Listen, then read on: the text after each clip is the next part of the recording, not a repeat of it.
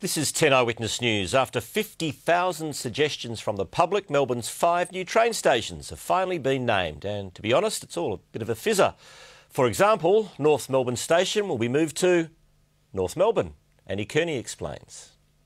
Forget Station McStation Face. The 5 new Metro Tunnel station names are a little less adventurous. Humorous, interesting, a few whimsical suggestions made. The best thing here, though, is common sense, so that everybody knows where they're going. Parkville Station will be near the corner of Royal Parade. State Library is, you guessed it, near the State Library. Town Hall under Swanston Street near the Town Hall. Anzac will be located near the Shrine of Remembrance, and the name North Melbourne will be relocated to a new station near Arden Street. North Melbourne Station will be renamed West Melbourne to better reflect its geographical location.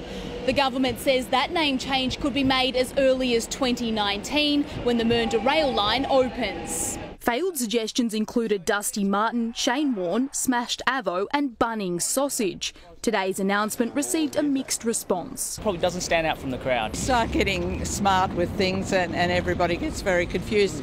I mean, we're old. It's taken us ages to get used to the fact that it's called Southern Cross these days. It does make sense to have station names that reflect where the stations are, and at the moment North Melbourne is not actually in North Melbourne, so hopefully they'll handle that well and it won't be too confusing.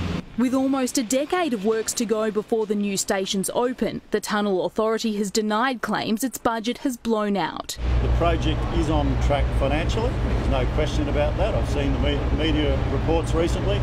We are on budget. Annie Kearney, 10 Eyewitness News.